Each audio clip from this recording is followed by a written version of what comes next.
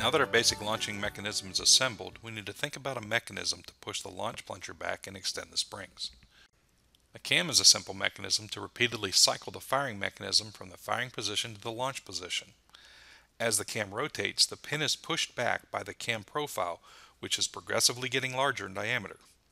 Once the springs are extended, the cam rotates to the position where it abruptly changes diameter, which completely releases the launch plunger and shoots the ball out of the barrel.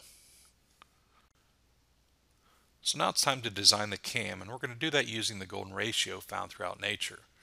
The goal is to generate a curve that increases in diameter to gradually and consistently drive that pin back as the cam rotates.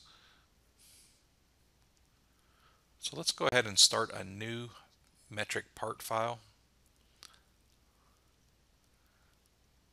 And here we're just going to begin to create the sketch that we're going to use to generate our cam profile. We're going to lock onto the front plane. We're going to start at the origin and draw a 25 millimeter long line. Create a right angle, 90 degrees, another 25 millimeters, and then we'll connect those two endpoints. The next line that we need to create again is a 25 millimeter long line connected to the end and perpendicular to the last line that we created. You can see that we get the perpendicular indicator and that the line turns yellow when it is perpendicular. And then we just simply click to connect the endpoints.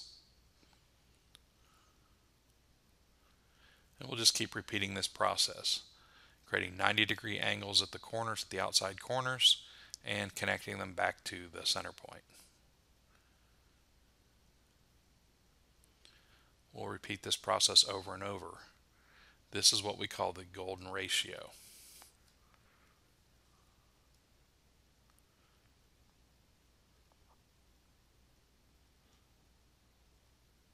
So we'll go ahead and we'll skip ahead.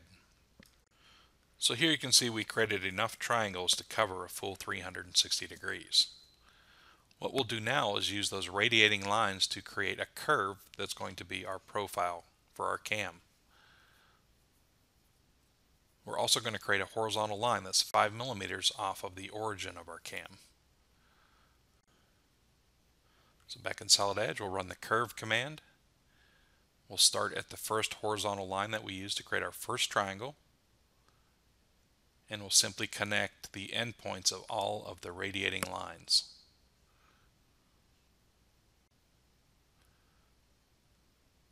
Notice the curve that's being generated in red based on those endpoints. This is going to create a nice smooth transition using our golden ratio.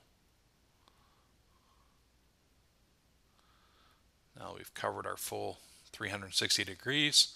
We'll just create a horizontal line that again is going to be offset from the origin or the center point of the cam by 5 millimeters. So we'll just create a smart dimension between the horizontal line and the endpoint in the middle and change that dimension to 5. And then it's just a matter of trimming the curve and that horizontal line together. Use trim by corner, select the curve and the endpoint of the line, and there we have our profile.